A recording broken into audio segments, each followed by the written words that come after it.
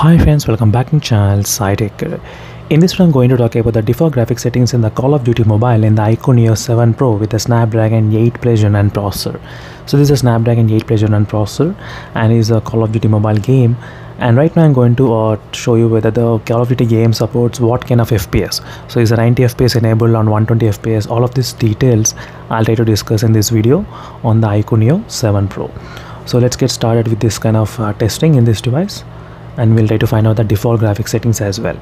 So what is the maximum you can play with a Snapdragon 8 Plus Gen 1 processor. So let me go to the settings option and show you the graphics settings. So right now we do have the option of the ultra FPS, but which will be supported with the low graphics settings, and maximum with the medium, maximum with the high you can use, maximum and very high also you can use. But right now I did select the ultra and the low quality, and just to check so whether we are getting what kind of FPS as well.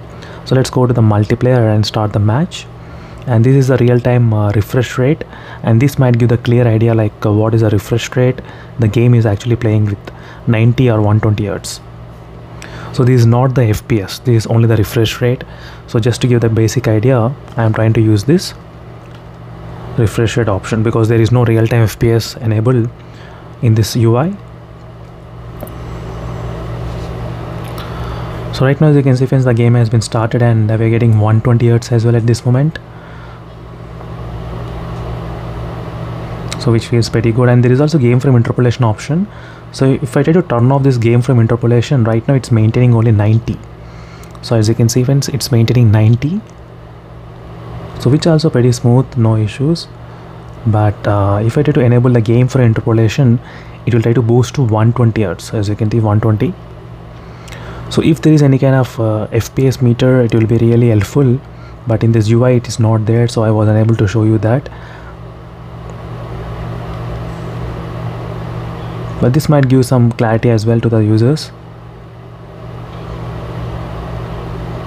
But haptic feedback is also working excellent in this Call of Duty game. No issues with the haptic feedback in this iQOO Neo 7 Pro.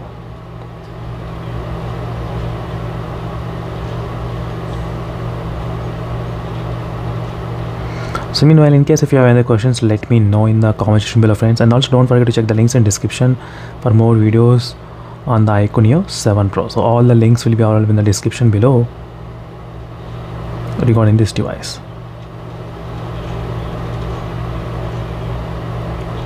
So meanwhile, signing off friends, thank you for watching. Until next time for more updates, and bye.